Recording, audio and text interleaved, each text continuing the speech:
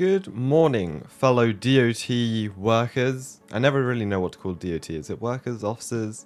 I think workers would make most sense. Anyways, today we're talking about a possible DOT revamp massive update. I think let's just jump right into it. So on TikTok, while I was away, I've just arrived back, so that's kind of why videos are returning. We've got a hostage situation going on here. Anyways, ERLC made a video. Oh no. Okay, I gotta do this. Hold on. With that aside, ERLC have made a video, basically Department of Transportation here, and it just basically covers their DOT, showing you what's on the team. Pretty straightforward, introducing new people to the game, showing them what's available. But people thought this was kind of strange. Why would they do one for DOT, no other teams?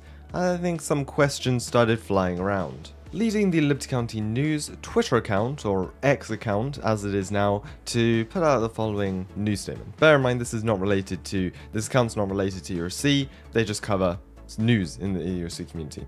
So after a Liberty County News analytical report, combined with other sources, we're predicting the next ERLC update will be a complete DOT overhaul. This may include new tools such as electronic speed signs, traffic lights, new vehicles, calls, and custom liveries.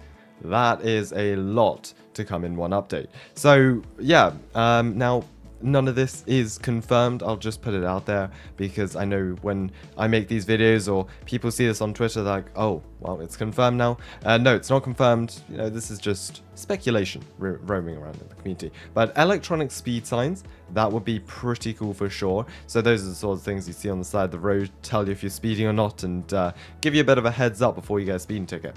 Traffic lights. I don't know what they mean by this, because we did get new traffic lights in the game. So maybe they mean portable traffic lights that you can use if a road's closed or a lane's closed, and then do lane control. That would be pretty cool. New vehicles. I have no clue what vehicle they would add to DOT, honestly. Maybe a larger pickup or a tow vehicle, since currently vehicles like the MCU or larger fire department vehicles can't be towed, so a more powerful and larger DOT tow truck could be in use, or something to be used for road maintenance. Who knows?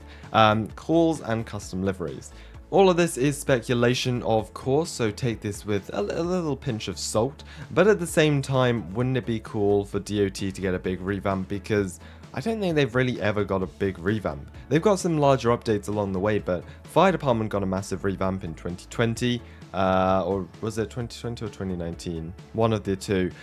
Police got a massive revamp in 2020 summer as well, so yeah, I feel like DOT deserves a bit of an update, and even though they had a ton of updates last year, they had like a spring of like 5 weeks of constant DOT updates. It would be nice to see DOT getting a bit of love, and you know, custom liveries. I'm sure many people would love to see those, as well as new calls and tools, which would definitely help for role plays. So anyways, let me know in the comments below, what would you love to see coming to DOT this fall? Let me know, and I hope to see you in the next one. Subscribe for more.